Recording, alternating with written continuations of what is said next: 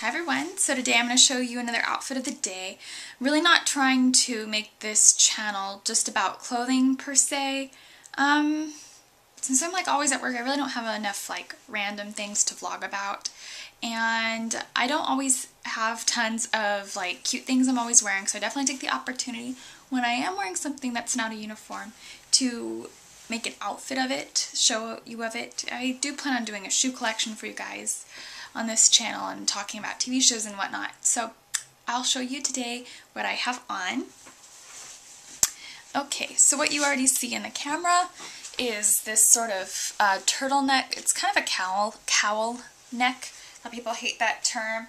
It is what it is. It's just a style of draping.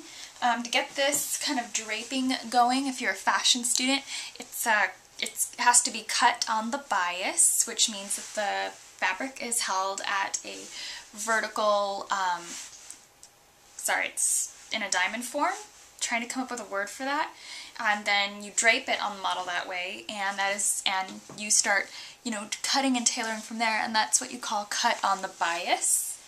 And this is just a sleek sweater dress. I'll make you motion sickness, so I just turn the camera off to pan down. And it's just a sleek sweater dress. It's cut off at the knee, and then it has the ribbing at the end so that it doesn't, fray, and it looks sleek and put together.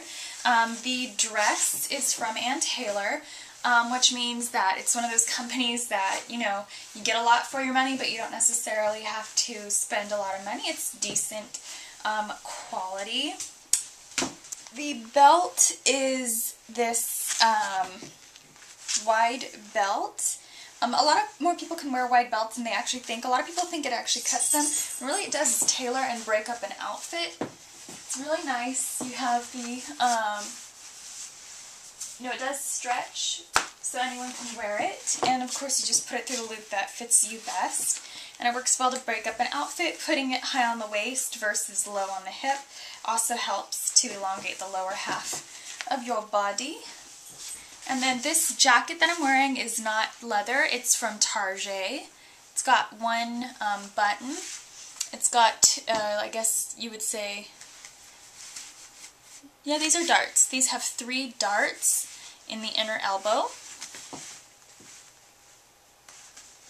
So it's just a lot of fun. Doesn't cost anything. Once again, it's just pleather. You can definitely see at the collar that it's kind of cheap. I've had it for several years though, so it's actually in great condition. And I don't mind that. It's a little more distressed than it was when I bought it.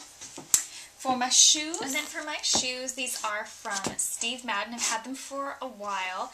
They're sort of like an ankle boot, I guess you can say. They have patent leather detailing and regular detailing. They're sort of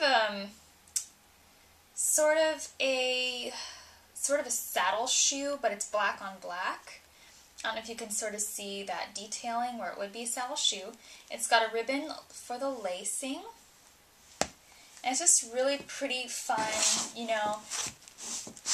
from a distance. It looks really, really sort of nice and sleek. And if you're a woman with, let's say feet tattoos or whatever, this is just sort of a nice way to cut that off and break it up. And yeah, it's not your typical stiletto. It's not as sexy. You're definitely not going to see your toes. But I think it is still kind of sexy. I like the look of it. And then it just has sort of this heel.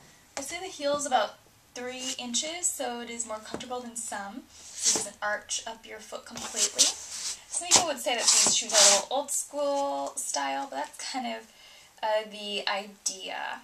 And they look really nice with pants, too, and if you're daring enough to wear them with a skirt, that's all part of the fun.